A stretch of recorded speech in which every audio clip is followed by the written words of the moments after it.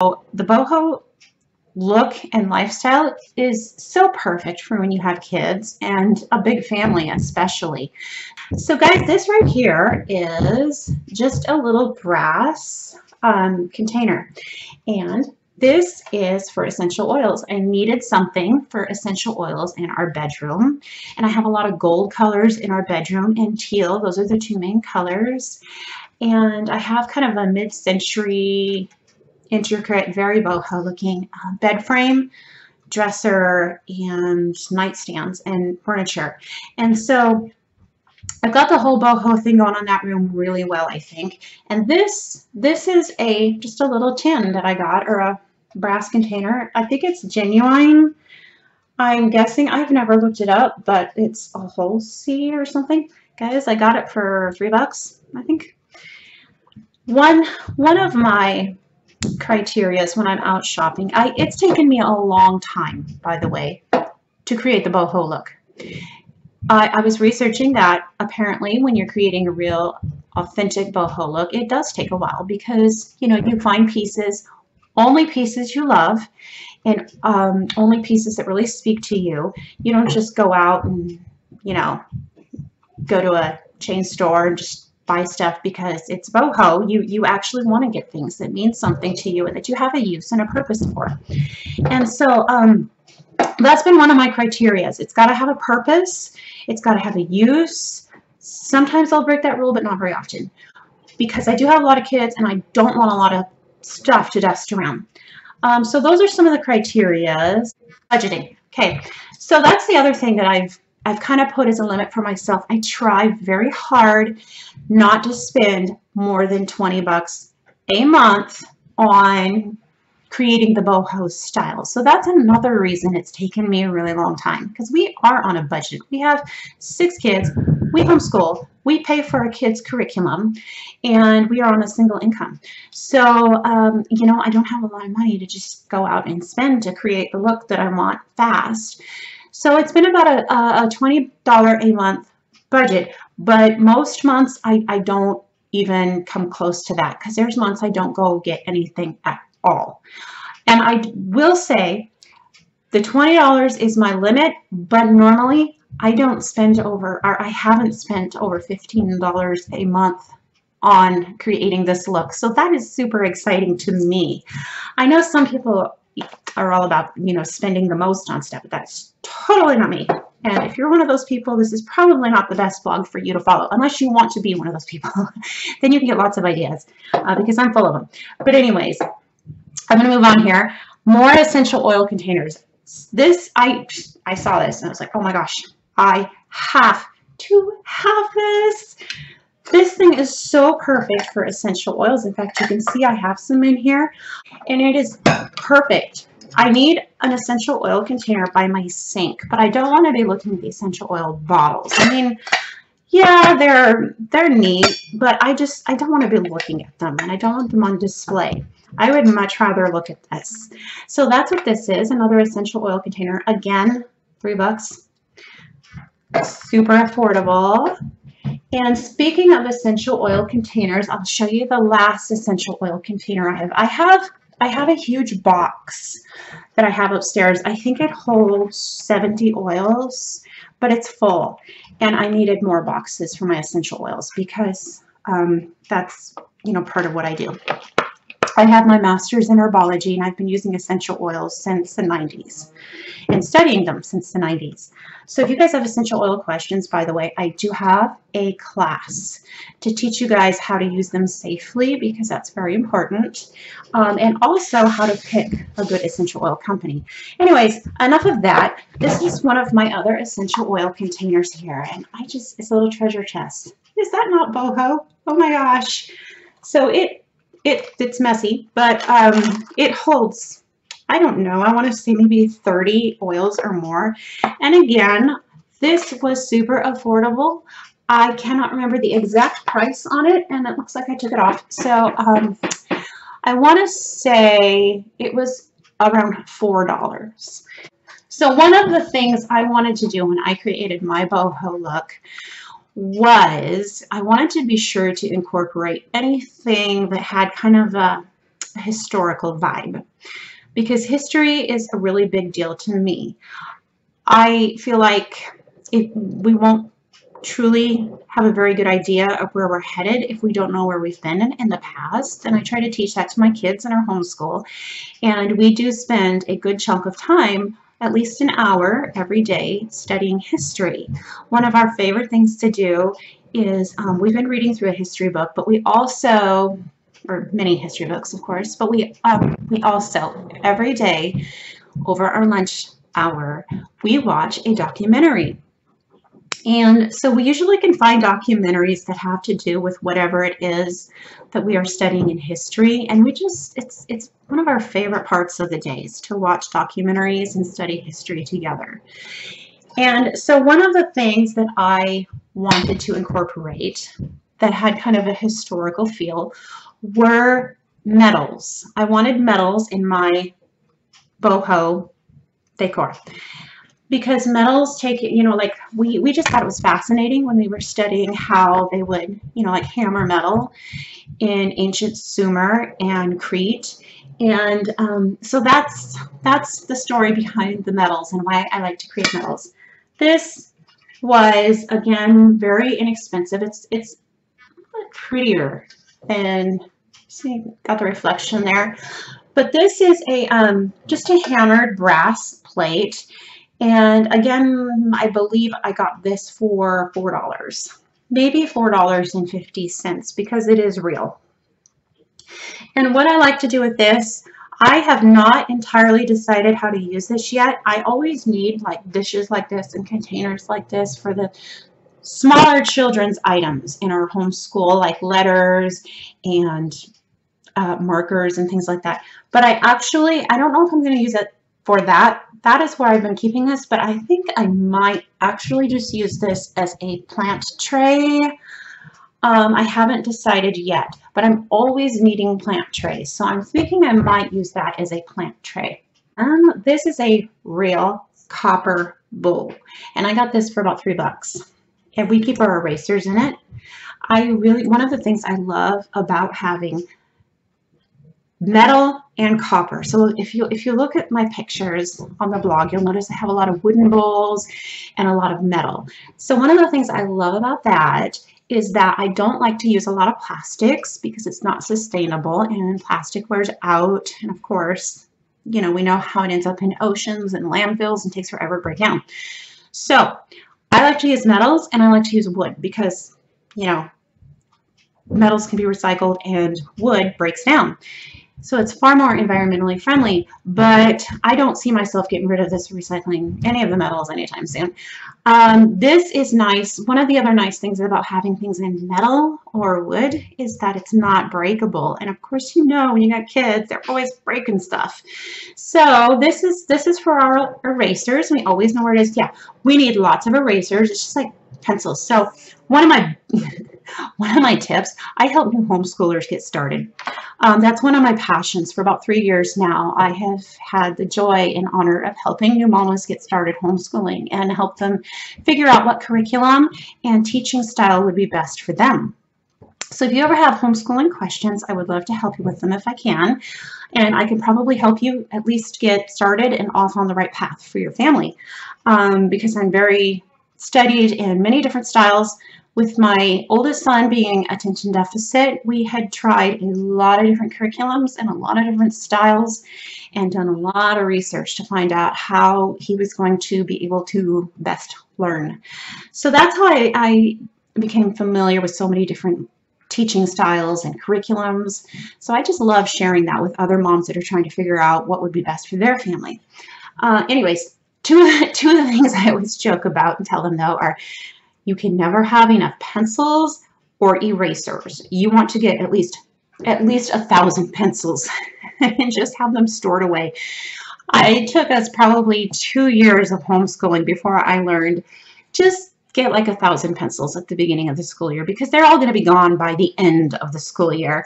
And then erasers was the other thing. There's nothing more irritating when you are in the middle of teaching a lesson or trying to explain something to a child and you don't have long because the baby's going to be up soon and you need to get this lesson done now, and now we need an eraser or another pencil, but you can't find one. So I learned my lesson, and we now have like 1,000 erasers and pencils on hand all the time. I just did a post about this. This is one of our favorite things. So you want to be sure to read the post that goes with this disco ball. My kids, we were at the Goodwill. This was $3.50 or $4.50. I can't remember which. But, and I have it on a really cool old necklace chain that my stepmother got me. Speaking of my stepmom, I've just got to tell you a little bit about my stepmom. I love my stepmom. She is awesome.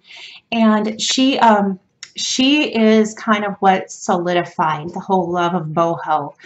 I don't know if she'll ever let me, but I would love to go to her home and just photograph it someday, and her and my dad in their home, because they are like, when you think of the boho lifestyle and the boho look, she is the queen of it, in my opinion. She's nailed it, and she really, I don't even think it ever dawned on her that it was a style. It was just, she was just being herself. And so someday, I hope she lets me share that look that she's created with you.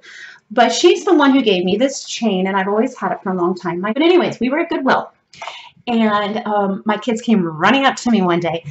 You're going to have to read the blog post that goes with it. It's way too long to share with you right now. But they came running up in the middle of Goodwill, completely freaking out about this disco ball. Mom, look, it's a disco ball. Now, to know why my kids thought it was a cool thing, you're just going to have to read the blog post. It's called Three Cheery Ways to Decorate with a Disco Ball. And so go check that post out to hear the story and why it was so funny and why my kids, are born 2005 and later and love disco. So anyways, you're just gonna have to check that out. But anyways, of course I said, yeah, we are so getting that. I had actually been wanting a disco ball. So this is our disco ball, and it is just, you guys, when the sun shines on it or when the moonlight shines on it at night, this thing just sparkles up the room. The baby goes berserk. He loves it. All the kids get excited about it. And so this is one of my very favorite pieces in the house. It's this disco ball. And of course now you guys can drop all the jokes about disco and Bee Gees. All right, so we're going to move on here, and I'm going to show you guys what else I've got. Sorry about that break there. One of my kids was screaming at his Legos, and I had to yell at him to tell him to stop screaming at his Legos. Hey, we're a big family, okay? Give us a break. Anyways, this is my last trip. I don't know what it is about the teals and oranges lately, but I go through phases with colors. So I used to have a favorite color of red, and I still love red. And I used to say it was my favorite color. But then, like growing up, I did not have a favorite color. I only had the favorite color in my late 20s and early 30s.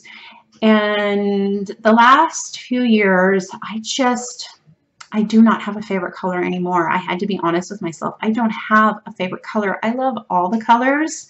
If I had to pick, I would probably say a little black maybe is my favorite color. I know, dark, right? But it's not. You know, black is awesome. And anyways, and it's grounding. And that's something I am always drawn to, is things that are grounding. Anyways, I do love all the colors though. And lately I have been really drawn to teal. I like to have kind of a neutral backdrop, I guess, so that I can bring things in that have color and can switch things out to, I guess, just be the color of the year that I love.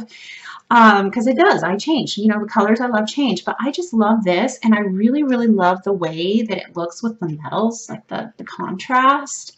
And so I found this basket. I've been looking for these Indian woven baskets. I don't think Indian is the right word. Actually, I think it's more of a Native American. I think that would be the politically correct term for these baskets. But these are just like a Native American basket here, and I am crazy about them. I found this at the Goodwill, and it's so funny because I have been looking for a while for one, and I saw it, and I was like, oh, they finally have one, and it's used. So I love getting used, and you know, cleaning it, of course, after I bring it home, which I don't think I actually cleaned this. But anyways, it looks clean enough. This is my yarn bowl, and I use it for my yarn. I'm crocheting I like to crochet, and I'm crocheting new pillowcases. We really need new decorative pillows. The ones we have are very stained and very old, and they're all getting holes in them. So I'm crocheting pillow covers. So I was reading that part of creating the boho look is, you know, to bring in things with texture and to do lots of layers. So that's kind of what I'm doing with these. This one that I made, and I'm doing this one right here, and I'm going to get an alternative color for it just to splash in some color upstairs. And then I found this, and these are my most recent. This was everything at the Goodwill that is in the house goods section is usually $3.50, $3.50, $4, $4.50, and very rarely will you find something that's above $5. So most everything here was the $3 or the $4 range. And I can't remember on this, but I think it was $3.50, and it goes with the basket, and it goes really well in my living room. So I like to collect things like this for when I am creating new plants. So I like to get the clippings off of my plants and put them in something like this because it's dark, and I think I read somewhere that it's a good idea to, when you're starting new plants, what's that word? Why can't I think of that word? And that front door of ours is still squeaking, and it is driving me nuts. One of the kids just forgot to latch it or something. It's like, oh my gosh, I'm making a video and I can't even think because that door won't stop squeaking. It's driving me nuts. Oh my gosh, I'm stuttering now. What was I saying? Vase, dark, transplanting plant babies. I forgot the word, what it's called, but I'm sure you guys know what I'm talking about. You know, I'm just gonna be right back. I have to go latch my front door. I will be right back. Oh my gosh, you guys, I don't know if you could hear that squeaking, but it was like dominating my brain. I fixed it. We have like a windstorm going on outside right now. It's crazy. Anyway, where was I at? So I needed a container, 2 containers for the baby. I needed one for toys, and I needed one for his diapers. So I used a cloth diaper. That was before we had 6 kids. I have not cloth diapered, which I'm very, very disappointed about, and I have not been able to get started again with the 6th. I cloth diapered through all my other kids, all 5 of them, but this last one, we ended up moving when I was 8 weeks postpartum with him, and the whole move darn near killed me, and it took me forever to recover from, physically and mentally. So I just never got into cloth diapering with him, but I needed something for his diapers, and I really, really loved the snake charmer baskets, but I looked at the price and oh my gosh, they're so expensive. So I was at the Goodwill, and look what I found. Oh my gosh. So when I'm done using it for his diapers, I of course will put a plastic pot in this and use this for plants, but I will always have my last baby's last diaper bin with me. I will always have this, unless of course one of the kids sits on it or something like that, but we won't go there. Anyways, 6 kids, people. It's awesome. It really is. I wouldn't have it any other way. Speaking of kids, this is the baby's toy bin. I wanted something that was not breakable, something that fit in with the decor. This was, I want to say this was $5. And the snake charmer basket is actually the most expensive thing for the house I have got at Goodwill. With the exception, I'm going to turn the camera just a little bit, with the exception of, if you can see it, the hutch. That's my herb and tea hutch over there. And so that hutch was $15. That's the most expensive thing I think I've gotten at Goodwill for the house. But $15 for a hutch, come on, that's a killer deal. This was the other most expensive thing that I got at the Goodwill. This was around $9. Still, when you can compare it with like a new one, $9 is a steal of a deal. So I didn't get these next two pieces at Goodwill. I got them at Walmart. You can also get them on Amazon. I wanted to show them to you really quick because they're metal and they kind of helped complete the metal that I was going for, the hammered gold and hammered copper colors. So one of the reasons, these are $6 and something at Walmart. So it is a little spendy. And so I only get like maybe one a month every so often. But the reason I get these and the reason I love these is because they're not breakable. And I've got 6 kids. Did I mention that? Yeah. And they break things all the time. But not these. I'll have these forever. So it's actually more affordable when you think of the fact that you won't have to replace them because they're broken. Okay, let me think here. What else have I got? You can kind of see this table. It is super, super cute. I love this style. Very simple, very sleek, just 3 legs. Isn't that cool? I got that for $4.50. The reason I got it for so inexpensive is because one of the legs was broken. But hey, my husband's a woodworker and he fixed it, and he did. And it is way beefier underneath than it was before. So guys, I think that's all of the Goodwill finds. Let me just look over my space here. Yep, pretty sure that's all the Goodwill finds that I have today to show you guys.